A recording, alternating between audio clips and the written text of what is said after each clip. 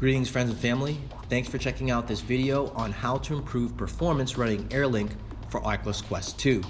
This video is for you if you're still encountering performance issues when connected to AirLink, and maybe my settings that I have on my laptop that I'll share with you guys on this video will help you. With all that being said, let's get to the video. Keep in mind I don't have the most powerful laptop, however it does fit the requirements to run VR even with AirLink. There are certain games that are more demanding than others, but generally speaking, despite having limited specs on my laptop, a number of titles work flawlessly with AirLink. Here are the specs for my laptop. I have an Asus Republic of Gaming with an Intel i7 7700 HQ CPU at 2.8 GHz. I also have a GTX 1070 in the laptop.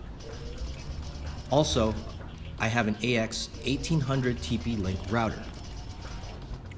As a prerequisite to use AirLink, these items are the ones that you will need: a VR-ready PC, an Oculus Quest 2, Oculus app on your PC, Steam with Steam VR, which is optional, a Wi-Fi 6 router running 5 GHz, and obviously games and applications.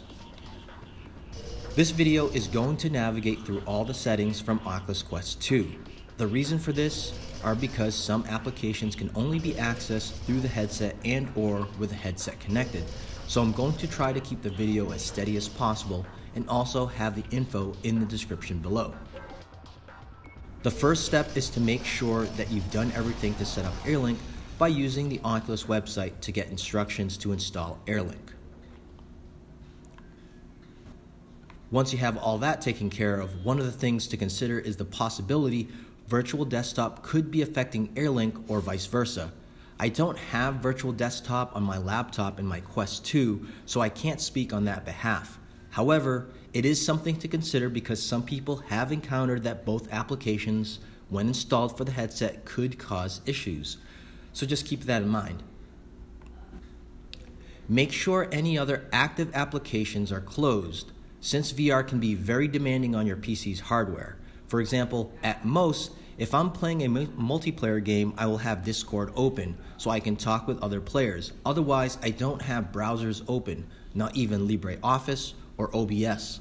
So typically, the only applications I have running on the PC are the Oculus app, Steam with Steam VR, and whatever games and applications is running. And because I'm doing this video, I have a browser open. Pull up your Oculus Launcher while wearing the headset by pressing the small concave button on your right hand with your thumb. You'll be greeted with the Explorer window and a small arch with a series of different menu items. Let's go to Settings, which is the gear icon. As you can see, I have anti-aliasing and panel rendering on.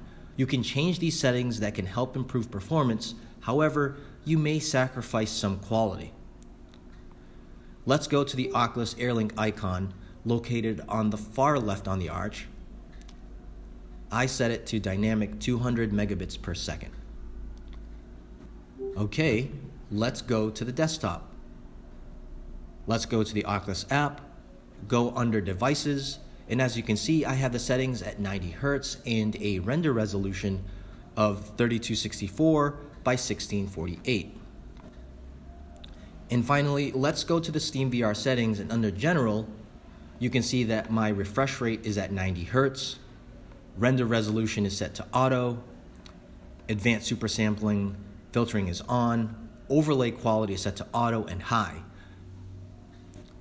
There are a few additional things though that you want to keep in mind, which are the updates on your HMD, graphics card, and processors, the headset's distance from the router, possible reflective surfaces messing with cameras, not enough light, or the PC not being wired directly to the router. Did any of these settings that I have on my laptop help with improving performance with your setup? Please let me know in the comments below. To help the YouTube algorithms, like, subscribe, all that fun stuff. Thanks for watching.